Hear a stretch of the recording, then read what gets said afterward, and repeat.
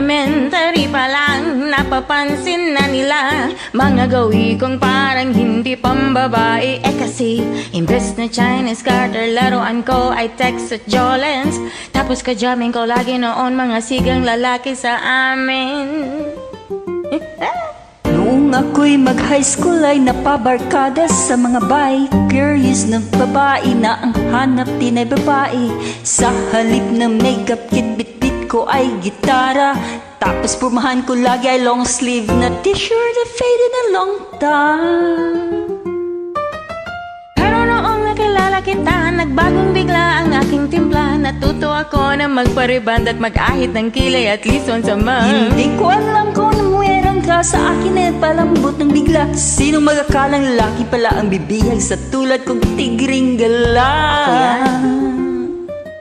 Kahit ako'y titibo-tibo, puso ko ay titibok-tibok pa rin sa'yo. Isang halik mo lamang at ako ay tinatablan, at ang aking pagkababae ay nabubuhayan na para bang bulaklak na namumukadkad. Dahil alaga mo sa dilig at katamtamang sikat ng araw-araw mong pag-ibig sa aking buhay nagpapasarap. Mga babae nga naman.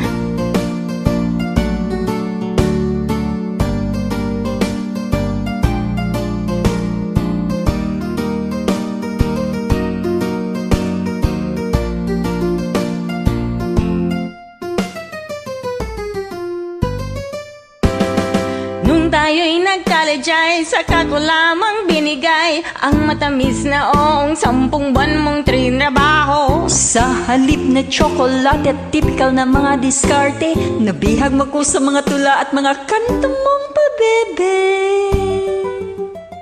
Kaya nga noong makilala kita, alam ko na agad na mayroong himala. Natutuwa kong magtakong at padalas ang pagsuot ng bestidang pula. Pero di mo naman inasam na ako'y magbagong tuluyan, para patunayang walang matigas na tinamay sa mainit na kape ng iyong pagmamahal.